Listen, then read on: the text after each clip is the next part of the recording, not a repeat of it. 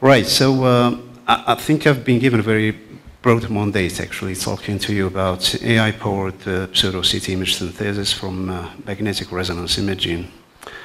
And I feel that this is a sufficiently broad topic. I can probably talk about this the whole day. So this is probably going to be one of these talks where we sort of have sections, we go a little into detail, and other sections we sort of skip over, so just hope to allow some time for questions if anything is missing from anybody's expectations.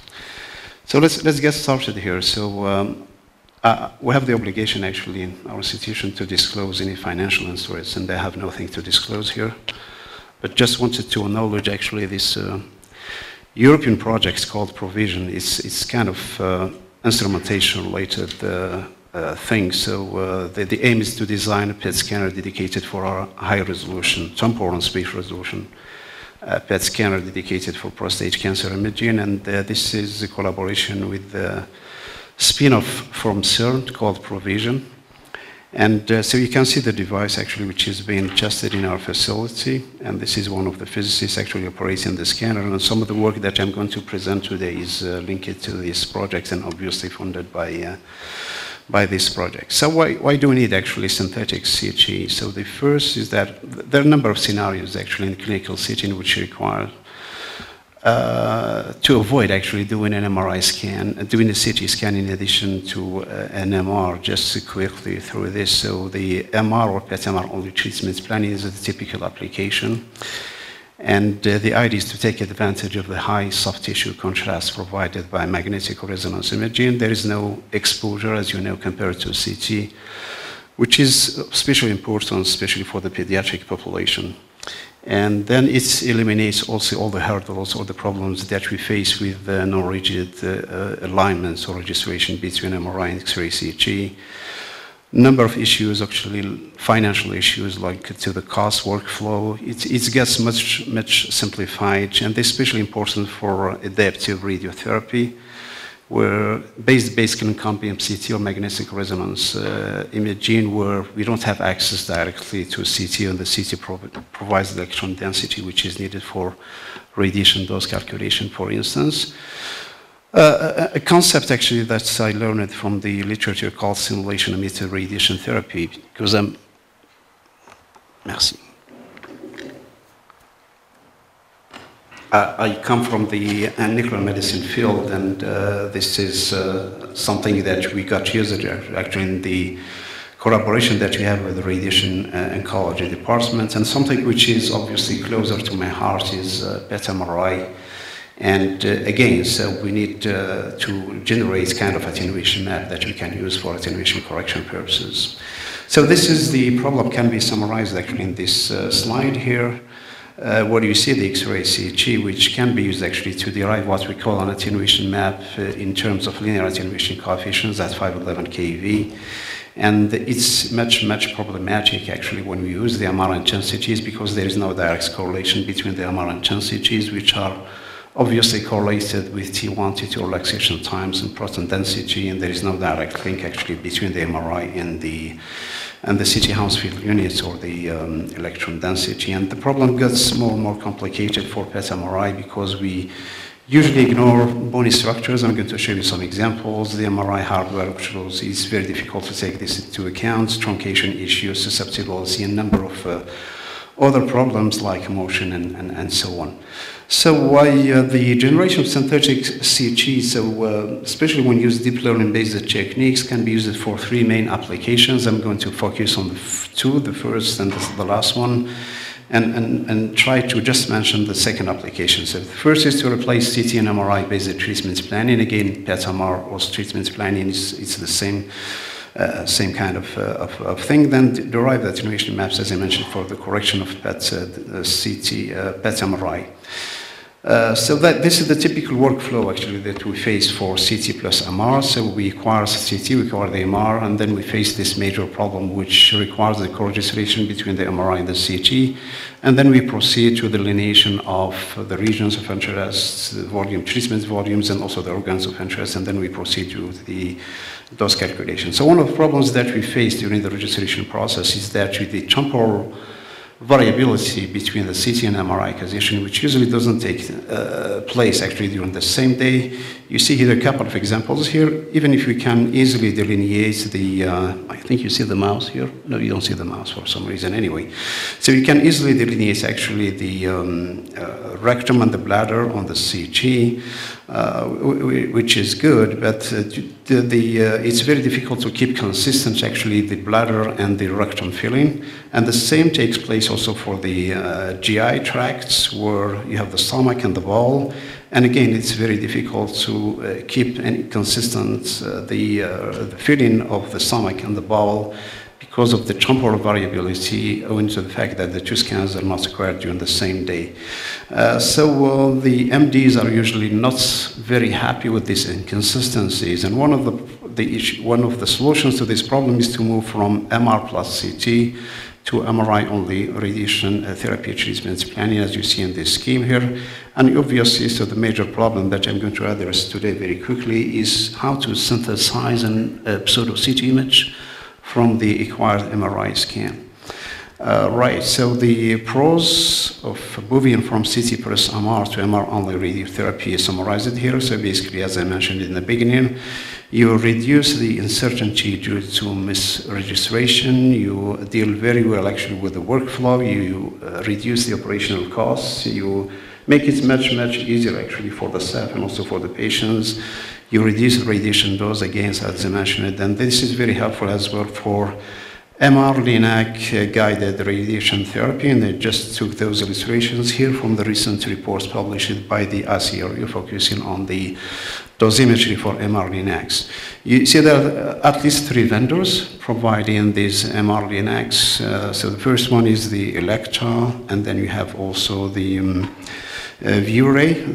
For the advent of PET MRI, so we're interested to do this for the brain. So we first align the PET with the patient's bed, and this is the MR-based technique.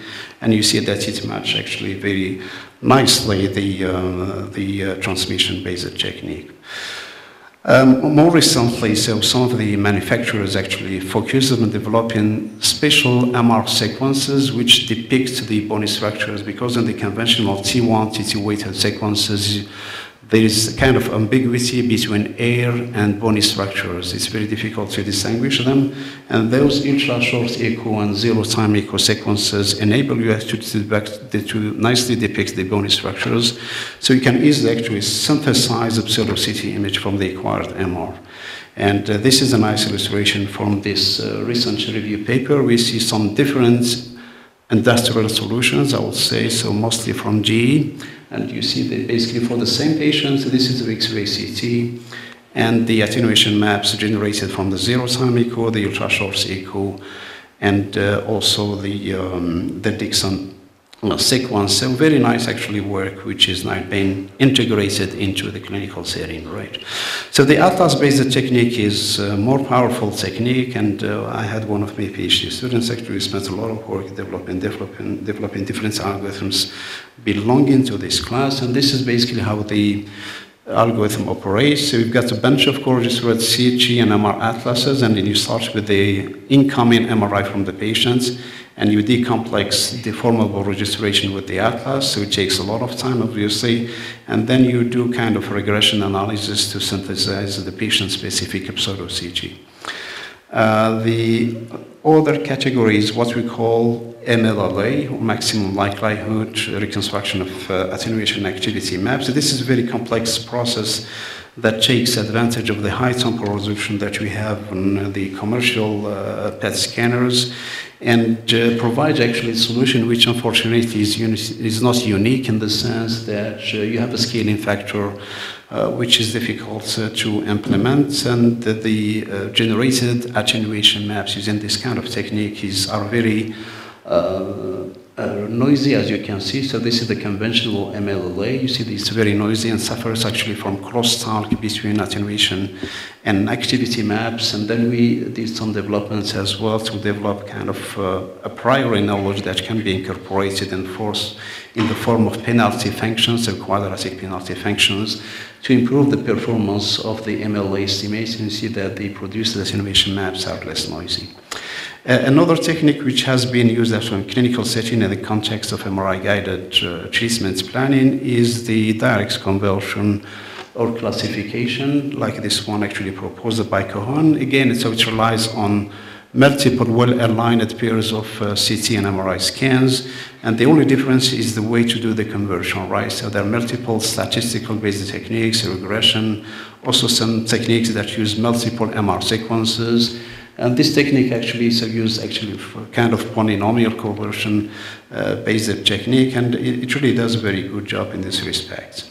So deep learning techniques have emerged more recently, and you see how realistic actually the pseudo-CT image can be generated from the MR without this intermediate step, which CT. You see nicely here the nasal cavities and the skull, which is extremely well predicted by the deep learning model. So we did some work actually in, a few years ago actually with the radiation ecology to generate attenuation, to generate actually pseudo-CT images using the atlas-based techniques that I mentioned previously. And this paper actually published by Electa in 2017 triggered our attention, so we decided actually to go for comparative analysis of the bunch of techniques reported in the literature compared to the deep learning based model. And you see that we're not surprised by the conclusion, in the sense that the deep learning model actually outperformed all the conventional atlas-based techniques. Actually, going through the recent literature, there are a couple of review papers. The first focus on MRI-guided radiation oncology, and the second in MR-guided attenuation correction for PET MRI. You see that the increasing number of papers reported in the literature covering different anatomical structures for radiation therapy, and you see an exponential increase in number of deep learning models that have been published recently. So the model actually is, you've got obviously the supervised and unsupervised way of training the model. In the supervised model, so you've got a bunch of well-aligned MRI and CT images that can be trained actually using a well-defined model. And then you've got the second step, which is the prediction step, where we kind of predicts actually pseudo-CT from the MRI without using actually the patient's CT image. And one of my PhD students developed actually the model that you see here. So there are two major components. We focus on the brain because it's more simple compared to the thorax and the other regions in the body. One compartment actually does the segmentation, and the second actually takes into account the synthesis. It's a very complex model. I'm not going to discuss it because just for the sake of time. And you see basically here some of the results for one of the patients, well aligned with MRI and CT. And this is the pseudo-CT generated by the deep learning model. Compared to the commercial solution, you see major improvements, and this is also reflected in the bias maps which are generated. You see that the commercial solution is really very good approximation.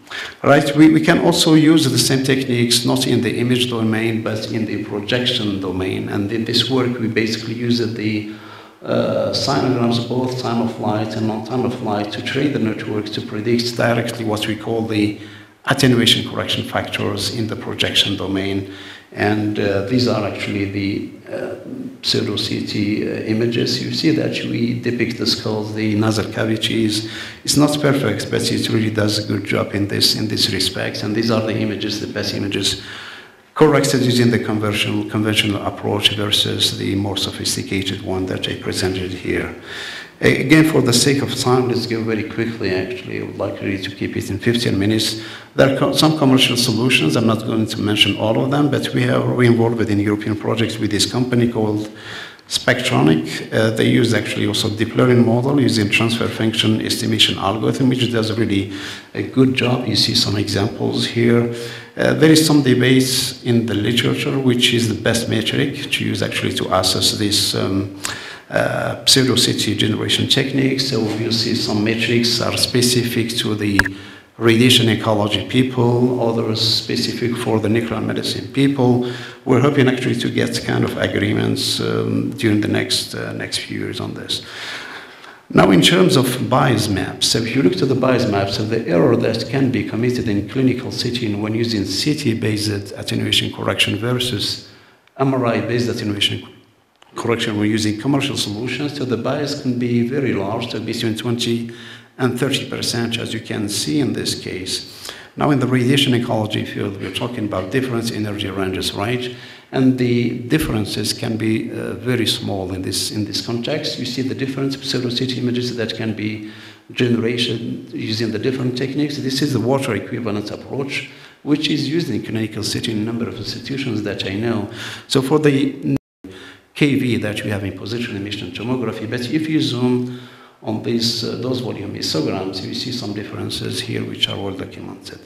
So the other application is obviously to generate the digitally reconstructed radiographs, which are used actually for patient setup and optimization, and can be nicely generated also from the pseudo-CT images. So it really does a good job in this sense, and have that within this 15 minutes, I convinced you actually of the role of deep learning to synthesize pseudo-CT images. Just to summarize very quickly, again, for the sake of time, so we can skip some of those conclusions.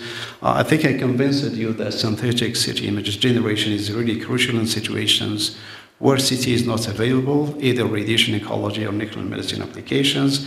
And the key component, the key issue here is the acquisition time for MRI, which tends to be very lengthy. And I have one of my PhD students spent 6 months in Stanford University in California, working on this neuromix sequence. It's really multi-contrast sequence involving T1, T2, DWE, and so on. It takes only 2 minutes, but the images are extremely noisy, and he did some work actually to improve the performance, actually, especially the quality of the images. You see here the neuromix conventional sequence, which is obviously takes factor of 20 acquisition time compared to the neuromix protocol. And this is the deep learning model and the bias maps here, and obviously much improve the quality.